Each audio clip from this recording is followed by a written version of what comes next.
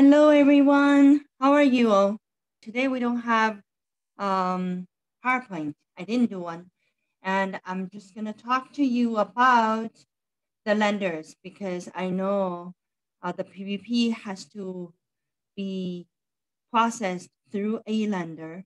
So you would have to work with a lender, and most of them are doing them online. I don't think there's any one of them are not doing it online. So let's just kind of uh, break that down and know that even though things are online, that doesn't mean they create anything more for you. They really just go by what SBA really needed them to do, and so they have a little creativity in the beginning of the online process. Other than that, everything is really standard. So I kind of want you to understand that that will help you a lot. It doesn't matter which online application you are going to use. Know that you are allowed to apply multiple places.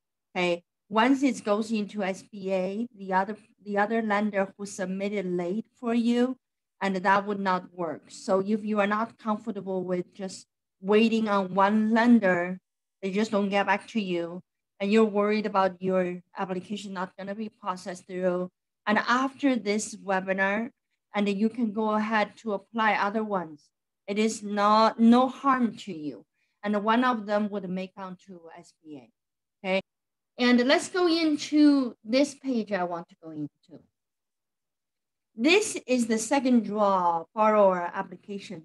SBA published it. You can tell, and it says expires on 2021. So let's just go through the form, because when you go online to do your application, it is really the way that lender breaking down this form. Things outside of this form, they don't ask because they want to meet SBA standards, get you approved. That's all. Okay. And before they ask you these questions, they do make sure that you are eligible for getting the PPP second draw. So they ask you questions about what is your monthly sales, and what is in 2020 versus 2019. So those are the questions you will go in first to get yourself eligibility wise met the standards. Then they will open up questions related to this form. So I want to go through this form with you because I want to make sure that you are prepared. When you get online, these are the questions. So number one, they want you to identify yourself, whether you are sole proprietor or partnership or C Corp, S Corp, or LLC, independent contractor, self-employed individual. Look, 501c3, 6, 19, and housing cooperative, and the tribal business, and others. So most of our small businesses, and you will choose the first, those first few boxes, right? Sole proprietor.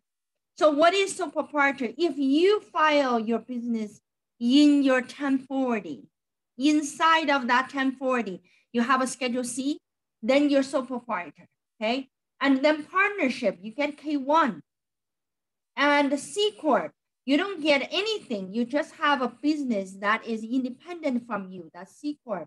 And S Corp, you got K1. Okay. LLC, that one could be the partnership and also could be sole proprietor. Depends on how many people are inside the ownership of LLC. Okay. So based on your situation, you want to answer that correctly, because once you answer sole proprietor, they will not asking you for monthly sales anymore. They ask you for annual sales. Annual sales, did you reduce? Because they know that sole proprietor probably don't have a quarterly, they have annual. So based on your question right here, they already, in the program, they already knew how to make you compare your sales to determine you are 25% of less or not, right? And the DBA or trade name, that is very typical when you are sole proprietor and you call yourself cleaning ladies, but you are putting that under your personal tax return that you never registered. It's just how you call your business. That's a DBA name, doing business as name. Or trade name. Trade name, normally you register, but DBA name, if you didn't register and you just call yourself under sole proprietor, is so allowed. You can do that. Years of establishment. And you want to put that in because for the second draw, either you are a business from 2019 or you are newly established in 2020 before February the 15th. So maybe here you will say yes, 1 year. If you say 1 year, the computer program will actually know that, okay, that means we don't have 2019 data. So the computer will know that to ask you for data in 2020. So this is where the establishment is actually important. I know you are not filling up this form because you are doing it electronically. So those forms got breaking down by the lender. Okay, NAIC code. You should know your NAIC code is on the on your tax return. And the reason NAIC code is important because there are some people will get 2.5 times of the monthly payroll. Some will be 3.5. So important. And the business team, that's EIN number, folks. Or it is your social security number if you are sole proprietor. Business phone number, primary contact, email address, no need to say, you know what that means. And the business address is the same as your home address if you are sole proprietor or if you are independent contractor, if you are just using your home as your business address. Okay, so that is straightforward. Now, average monthly payroll. So purpose of the loan, select these things. So what is your average monthly payroll? Average monthly payroll means that they want to know in average, whether it's the quarter or is the year, what is your monthly total gross pay? Okay, they allow you to add, number one, your employer paid health insurance, employer paid 401k, employer paid 401k match, employer paid cash balance plan amount. They allow you to add the state taxes, workforce charges in there as well. So it is more than gross pay. It is very similar for the first round, how you calculate, but right here, I want you to know that it is more than your gross pay. But what if you say, well, I'm a sole proprietor, I made $24,000 at the end of the year, so each month is about $2,000. I don't really have anything to add into my grossly monthly salary payroll because that $2,000 I just pay myself. That is considered your payroll, okay? If you also contribute to solo 401k, and if you also contributed to your traditional IRA, you are sole proprietor, and you can add that in there. So this is where the lender will come out, ask you for backup, and you want to supply those backup to them to calculate your average monthly payroll. Once you have that, with your NAIC code, then you know that if you are a CPA firm, you times 2.5. If you're a restaurant, you do 3.5. If you're a hotel, you do 3.5. If you're Uber drivers, you do 2.5. Okay, so you got a number here. Number of employees, if you are sole proprietor, is 1. And if you are a LLC, but you only pay yourself, so you are the owner, so you are 1. Then you hire the contractor to do work for you. So don't put 2, it's 1. That contractor you hire, they should do this form themselves. They should do this form checking independent contractor here. So if you have a business that you don't have payroll and you have a bunch of independent contractors, make sure each one of them eligible go for PPP, second draw. okay? So that's what you need to do for the people who work for you. And the purpose of the loan, you can check payroll cost and see there's extended things. And you at least need to pay that money you got for 60% into payroll, 40% to other expenses. So it's all listed here. Okay. You can just check one and you can check more covered supplier costs. You can check all of it, but you want to check it and know how you're going to spend it. This is how you will spend it. It is not how you calculated your payroll, and because you calculate that 100% on payroll, so you don't need to just check one. You can check more. Okay, you can check more. See, they state, right? So this is what you're gonna check. Then PPP first draw SBA loan number. This is so difficult. I know there's a system issue related to that, because when we got our first PPP, if you use the lending, the company that you did online, they have their own loan number to give you. They didn't really give you the SBA loan number. So you don't have that loan number. And I was told just recently that you can actually don't put in there because you don't know. And you can leave that, and then the bank will try to find it for you. And they can inquiry SBA to know your loan number from the first one. Okay. So now, reduction in gross receipt of at least 25%. See, right now here they are saying that 2020 quarter. So which quarter? For example, second quarter. That's what you're going to do. You say second quarter 2021, 2020. Then that is, let's say your second quarter 2020 is 75,000. So that's your sales. 75,000. Oh, they want you to do second quarter right here. So second quarter 2020, and 75, and reference quarter is a second quarter. That's required, folks. 19. You have to do the same reference, okay? See, they give you example. Then here need to be that in order you to qualify for second PPP, okay? So that's a qualification. So this is where that system, the computer system will run through. So of course there is ownership, your name, your title, percentage, your SSN number, your address is really standard. And now these questions will show up on the computer as questions to you. So you just answer them, right? So you go through these questions. Is the applicant or any owner of the applicant suspended and debarred and proposed for debarment? And those are criminal side of things that you can go through, and it's very obvious. If you don't even know those English words, that just means it's not related to you. That is kind of how I took on the medical side. When I go to see doctors, if they give me a word I haven't even heard of it, and I'm not worried, I said I don't have that problem.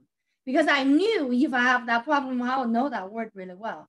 So same thing. If those kind of things make you dizzy, that just means that you probably you don't have that situation.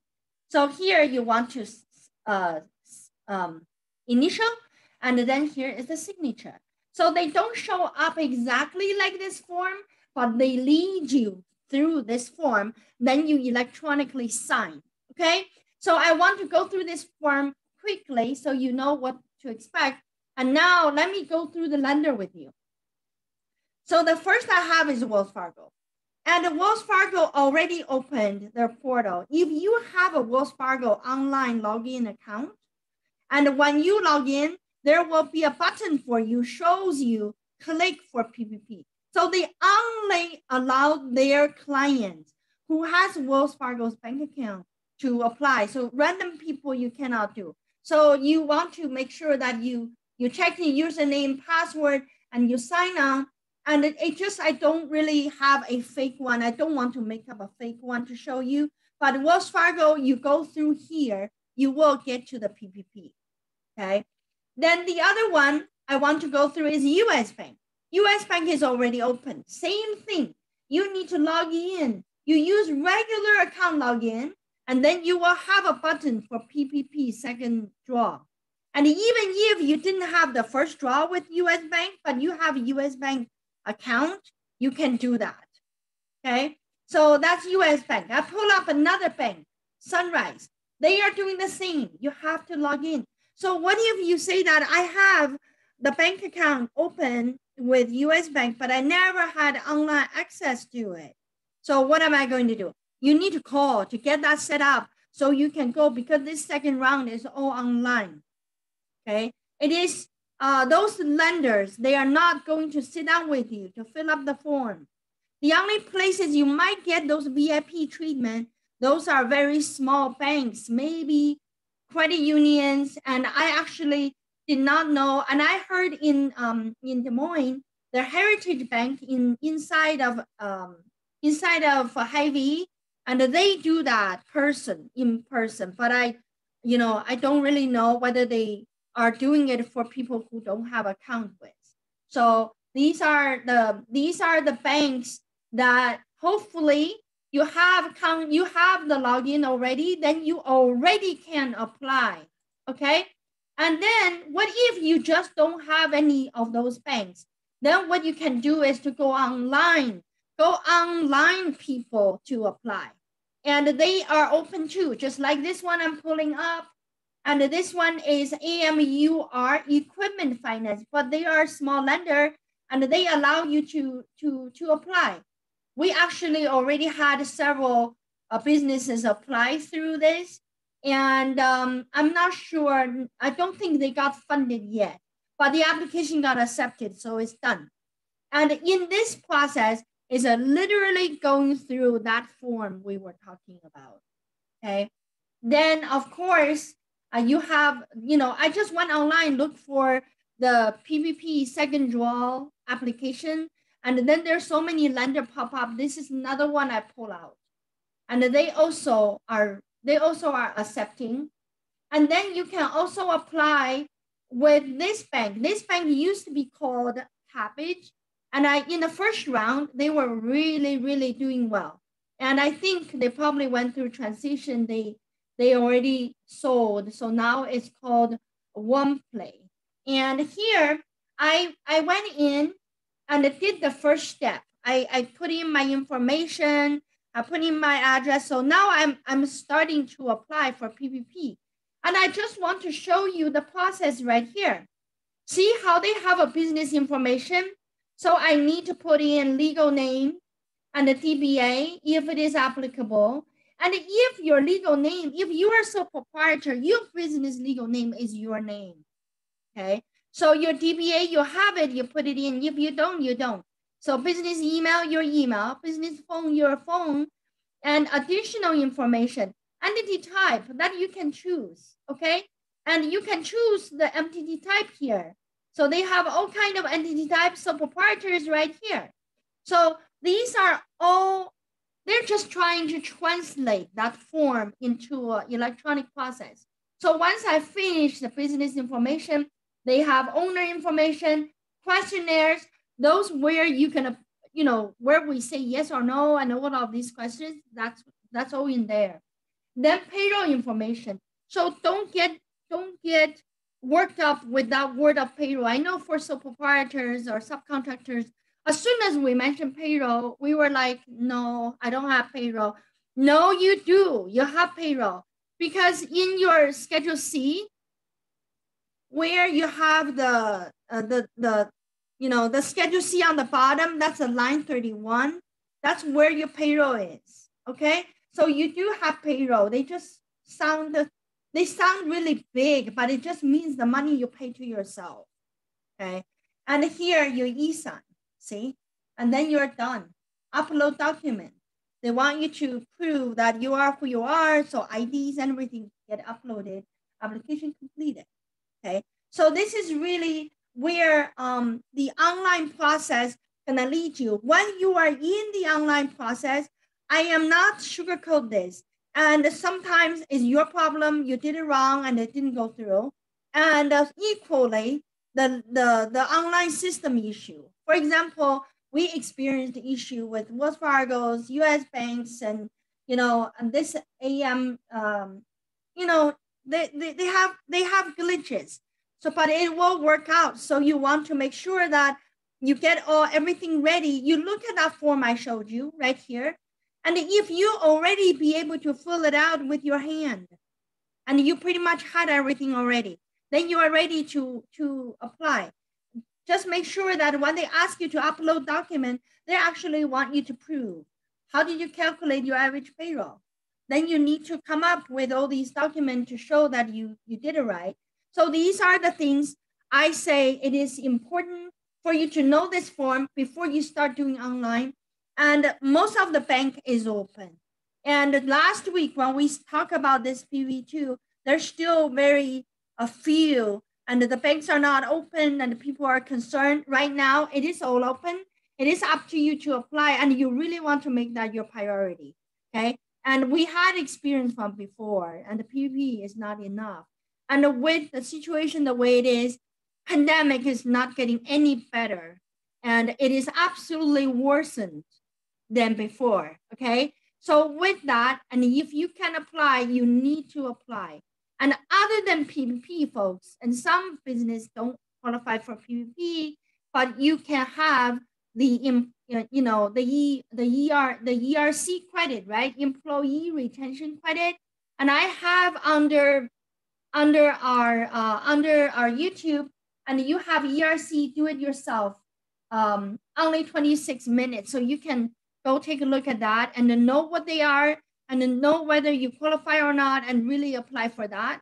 And other than that, and you have an EIDL loan, no more grants, folks. You can apply for second round of EIDL, but you're not going to get the grant. And what they're saying is that for the first round of the grant, that's a $10,000 grant. A lot of people just got $1,000, $2,000, $3,000. SBA is working on to make up the difference, but you don't need to do anything.